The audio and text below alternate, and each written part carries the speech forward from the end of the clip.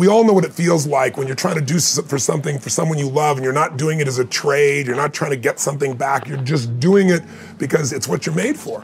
And I always tell people motive does matter. That if you're just doing something for yourself, there's nothing wrong with that because life supports whatever else supports life. If you're part of life and you're trying to do something that's gonna make your life better, I think the universe, God, whatever proper term for you, whatever your belief system is, you know, infinite intelligence gets connected to you and it gives you insights. But I think if you're trying to serve more than yourself, more life than just you, when things support more of life shows up to support you. But I got so near the end where you think life has no meaning, it scared the hell out of me and I developed tools and I've never gone back there. I mean, have I gotten pissed or angry? Of course. People still think, you're not happy all the time, are you? No, I'm not happy all the time. But I'm happy the vast majority of the time because I'm doing what I love, with who I love, and there's a meaning in what I do. And when you have those three things, life is pretty magnificent. And if you and I want to look at the quality of our life, there's only a way to define it. One way, really, that's real. How do you feel every day? If every day of your life you got $1 billion and every day you feel guilty or angry, by the way, nothing worse than an angry rich man or woman, isn't there? You just want to slap them, don't you? People are not one way. We are a reflection of the states we're living in. When you're in a frustrated state, an overwhelmed state, a tired state, your brain processes completely differently than if you're in a passionate state, whether you're feeling determined, whether you're feeling committed, whether you feel completely resolved.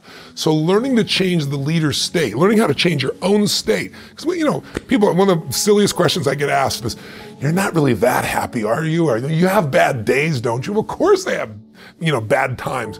But I don't have bad days anymore, and it's not BS, it's because I've trained myself like an athlete to go in these peak states so often that they're just natural for me. It's like building a muscle. So it's not like I'm so smart or I'm just so positive. It's just like, why would I waste my time stressing out? And while most of you in this room would call yourself an entrepreneur and you would be entrepreneurial, by this definition, it's a little different. Most people think of an entrepreneur as anybody who starts multiple businesses. No, that's not true. Some artists are in multiple businesses because they want to get all kinds of things for all kinds of people. Some managers want to do multiple businesses so they feel like they have multiple systems. But an entrepreneur is in it for one thing, the juice of risk. They want to make money.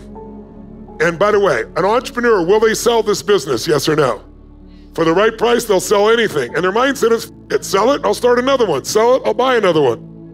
They are not attached. They might enjoy the product or service, they might be proud of the product or service, but they're in it for the risk. And they're the kind of person that when they lose massively, they jump up, dust themselves off, and want to do it again. Unless you expand your identity, you're going to basically keep where you are. You might improve a little or not. You might go up and down a bit, but you're going to stay within a realm. If you're going to have an explosive breakthrough to another level, physically, mentally, financially, spiritually, then we got to not only give you the tools, we got to shift that internal sense of who you really are and have you find that you are more than anything that's ever happened to you, that you can handle whatever shows up, even if it's incredibly scary or uncomfortable.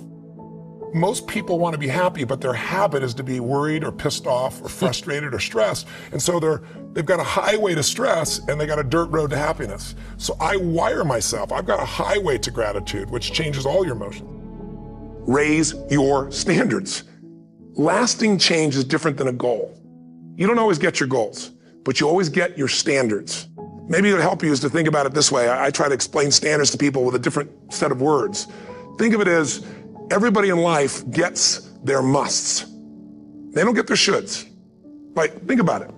Most people have a list of shoulds, don't they? Don't you have a list of the shoulds, things you should do, you should follow through on? I should lose some weight, I should work out more, I should make more calls, I should respond more rapidly to my email, whatever.